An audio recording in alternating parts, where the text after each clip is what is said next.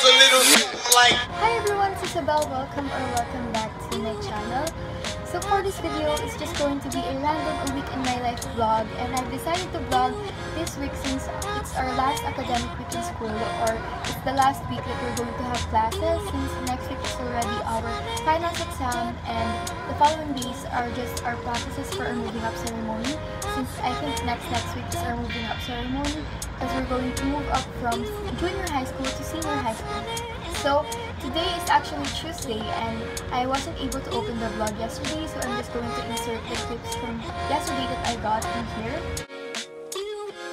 Di ba ako fully paid? So, fully paid ako ng Tuesday. Ray! Hello. So gumagawa kami ng... Wala, ang cute ng kandila. Mag-hi kayo. Mag-hi kayo. Hello. Diyos, mag-hi ka. Diyan. Mag-hi kayo, mag-hi kayo. So this is Eli. So promote mo yung mga ano. So guys, follow niyo ako sa Instagram. At Uni. Spell. H-E-E-U-N-I-E.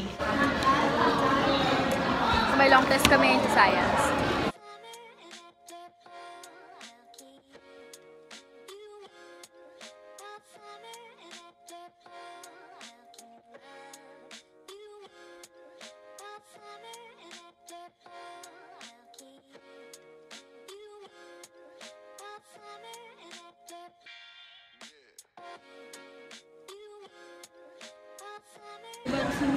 Anong masasabi mo sa long test?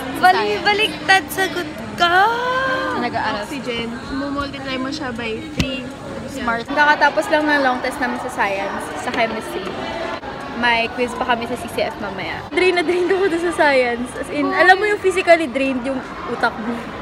So there, those were just random footages when we were in class and I'm with my friends in school. I'm currently here in our condo near UST since this is where I'll be staying next year since I'm going to UST Senior High School next year. So kaya ako nandito because I passed some requirements and I've enrolled kanina. I actually went to school this morning pero I left at around 11 AM because I need to go here by 1 PM since that's the time of our enrollment. So I'm actually wearing this suit. This is not mine. That's why it's too oversized. It's my brother's. I'm actually alone in here right now. I'm actually with my sister a while ago, but she went to run some errands and I think I'm going down in a few to get something to eat because I'm very hungry and explore this building a little bit. So I'll take you with me this week, and tomorrow we actually don't have classes. So I think we're going to the gym. That's just our plan right now. Pero sana hindi siya drawing. And on Friday is our field trip, our school field trip. This is actually our longest week, but I'm just going to vlog the fun parts. I won't vlog na the parts where I go where I study or go cramming or... So outfit of the day, I'm just wearing this maroon top and this black leggings, and I actually don't know where they came from. And this black bag from H&M, and my flats are from Michael Kors.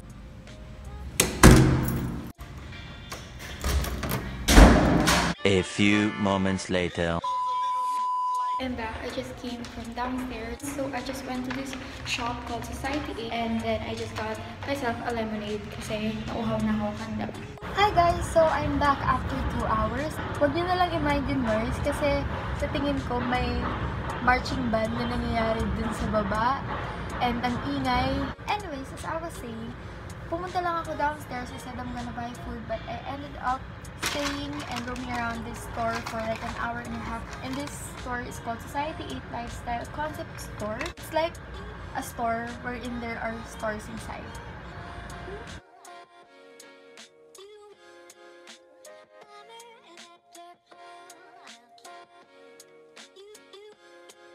Parang yung mga online stores, online shops, yung mga products na binibenta nila are sold in that one store. Like may mga damit doon, mostly mga trendy na outfits, mga makeup, mga stationery, mga skincare. Basta guys, if ever you're in the one in Espanya or in UST, you need to visit this shop kasi sobrang nakaka-addict mag-shopping dito kasi ang cheap lang din nung mga binibenta doon. So you guys should check their shop out. I also got this lemonade from Sea Tropical. tropical sea fresh juices.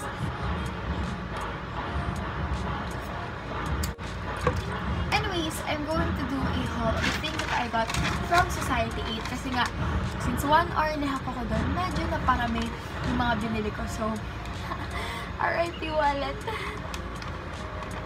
Yan guys, never mind the noise again and the redness happening on my face. Sensitive talaga yung skin ko. So, konting scratch lang or konting galaw lang, namumula agad siya. Kaya ayan. The first thing that I got from Society 8 are these Taiwan lashes. They are for 98 pesos. So, the next thing that I got from Society 8 is this necklace. Sobrang uso nito ngayon. Ito yung round necklace na gold na may Mama Mary. I got this for 200 pesos. Sobrang tagal ko ding nagpaikot-ikot kasi hindi ako makapag-decide kung ano yung mga damit na bibilin ko kasi sobrang daming cute na tops doon and pants. But I've settled for this cheap. So the first one is this black top. The next thing that I got is another black tube top. Pero ito, iba yung design niya. Hindi ako marunong mag-explain ng mga clothing, so please bear with me guys. And the next and the last thing that I got is this tube top that just says Coca-Cola.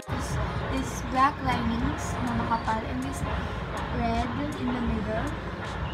And siya at the back. So guys, I'm going out again kasi magsasamgyup kami ng ate ko and since ang daming samgyup places around UST, ayun, mag-dinner na lang kami with samgyup and dala-dala ko na lahat ng gamit ko kasi we're going home na afterwards.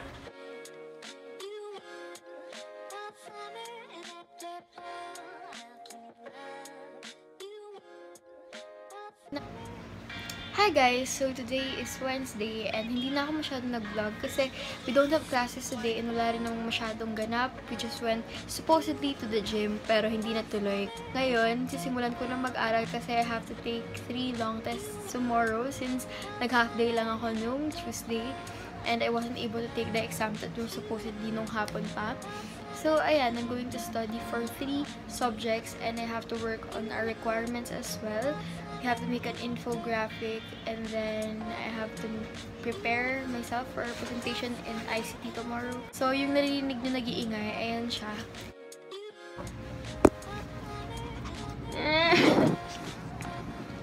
Ito kanina pa nag-iingay, nag-vlog ako dito eh. Everyone meet Caramel. She's a baby girl. She's, I think, 4 months old now. Ang kulit! Ay, naka-diaper pa yan. Ouch!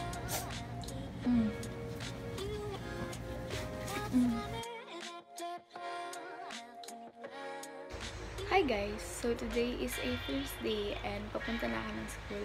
Pero actually, I'm already running late kasi late ako nagising. Kasi kagabi nag-all-nighter ako para sa lahat ng requirements, sa lahat ng long test na iti-take ko today, which is 4 sila. So I'll see you guys later.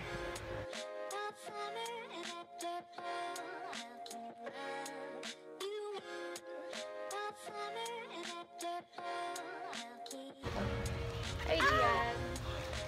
Hi, Ray. Day 3 na to ng vlog. Tapos gumagawa pa rin kami ng diorama. Hindi pa inulit na rin tapos. Hindi naman ng vlog yun, diorama. Oo, kako. Pati nung Monday.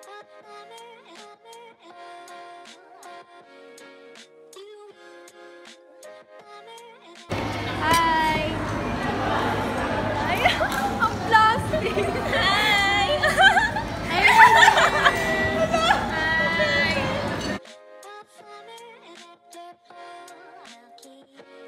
Ito po yung ginagamit kong highlighter.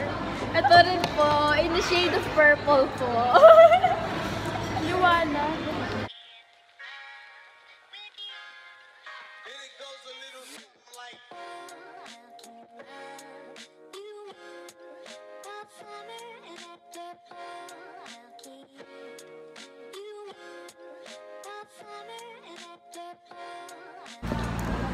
Idea.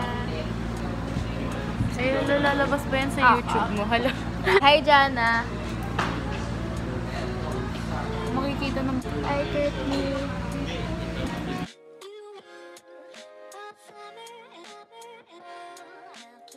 I'm going on the YouTube of a celebrity. Oh my God. There must be a category, there must be a certain situation where your program will end.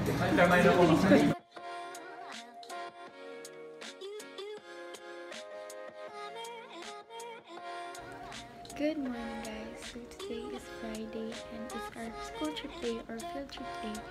And 5 a.m. ngayon. And actually yung call time namin is 5:15 pero hindi pa ako maalis. Hindi pa rin ako makain. The girl woke up late, so... Epal ka! Hi! Hello!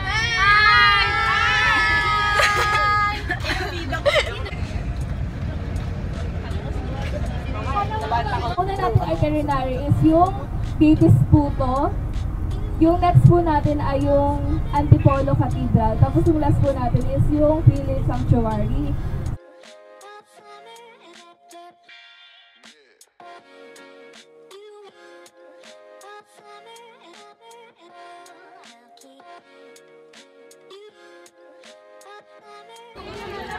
So, nandito po kami sa Baby's Puto.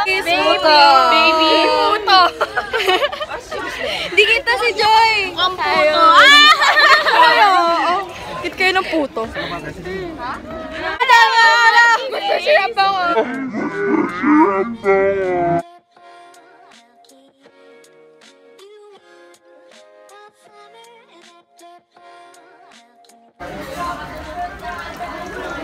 Ano po yan, Kuya? Yung bigas na nagiling na. Tapos Ah.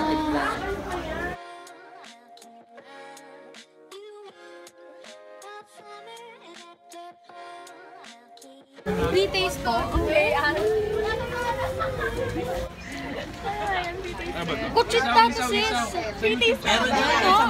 Kuha na ako eh. Sa YouTube channel mo ba yan? Oo. Kamalingan. Bakit? Baka gusto niyang pamirin. Baka gusto niyang Pa-shoutout kami naman bumili. dahil sa pamilya Diba ko. kayo pakasaya, diba? Nala TV ka na. Ay, isa! Pwede kayo kumain. Yes! Ano sa inyo? Hey, Kuya! Hello, so what did you buy? Do a haul. I bought kutsinta sapin-sapin biko. Hi, Ira! Dapat ba English? Hindi naman. English ako eh. I bought. Wait ko lang. Lagi niyo may kita kasi ako yung body ni Isa. Yeah. Lagi yung Instagram ko at Naomi DVD. And yung Links will Twitter be ko. down below. Like yung pictures ko. Wait lang, parang ang ganda ng skin ko. Joke lang. Hi! Subscribe to my channel, France Julian. Hi! Subscribe to my channel, Julian Yushel. Subscribe to my channel. Ay, hindi po naligo channel. Isa. Nauna pa ako sa'yo manood. Like, kasi hindi mo yun, Tapos na-addict ako sa'yo dati. Tapos biglang, boom, si Isa. So, pinag-uusapan naman yung kadaan ng ginto. Sobrang addict na niya. Pero nauna siyang mag... Ako yung nag-recommend ka. So, pabalik na kami sa bus. Ang tag-init. Sobrang init. So, guys, wait lang. Ayan yung chapel na yan. Yan yung pinaka-tallest na chapel dito sa Marikina. Nung nagkaroon ng bagyong Onday dito, yun lang yung hindi lumubog. Wait lang na yung... Ayan. Guys, itong tree na to, 100 years old na siya. Century tree siya dito sa Marikina. Pero naputol siya nung tornado last year. Pero nire-restore nila.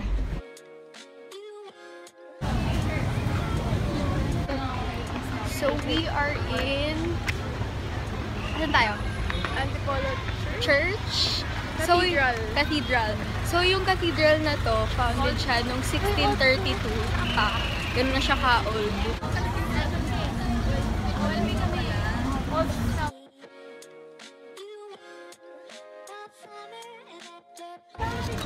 So, we're buying taho. Oh my God.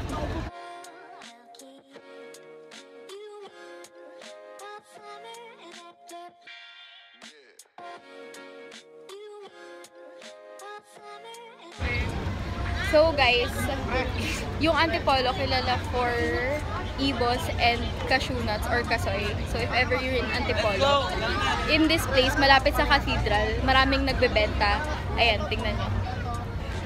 Ayan, diyan kami bumili dito kay ate. 100 for big na kasoy, tapos 400 yung nasa baso. Medyo mahal lang din talaga. Tapos bumili din ako ng balloon. This is Nemo. So this is my normal voice.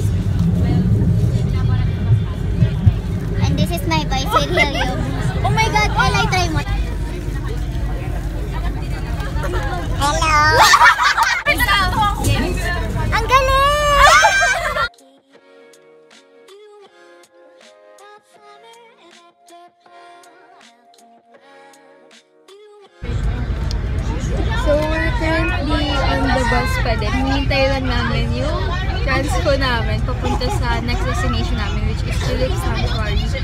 Literal na nasa mundo kami guys, walang signal and all. So, hindi ko alam bakit hindi pwede yung bus namin. Feeling ko maliit yung daan.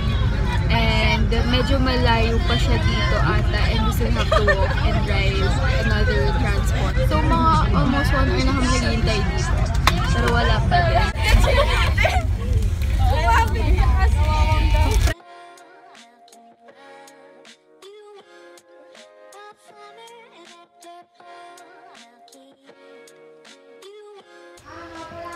Hi guys! So, nandito na kami sa The Philips Sanctuary and hindi na ako nakapag-vlog kanina kasi hindi pwede magdala ng phone dun sa team building namin. Pero if you guys would like to check one of my classmates' vlog kasi nakapag-vlog siya kanina, go check her channel out at Francis Julian. I will put the link down below.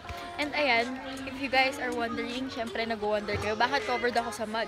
Kasi part ng team building namin yung mud crawl. Grabe, sobrang... But anyways, so, bigyan ko lang kayo ng brief background about this place. So, this is Philips Sanctuary in Antipolo. And kaya yung name niya is Philips because it was named after the son of the owner na namatay, I think, nung 2005. And it was in honor of him kasi he died while serving the Philippine Military Academy. This is a man-made forest. Kita nyo naman, ang daming trees na yung mga puno, tinanim lang nung mag-asawa na may-ari. Tapos, there are over 20,000 trees in here na ngayon. And if you guys are in Antipolo, you guys should visit this place.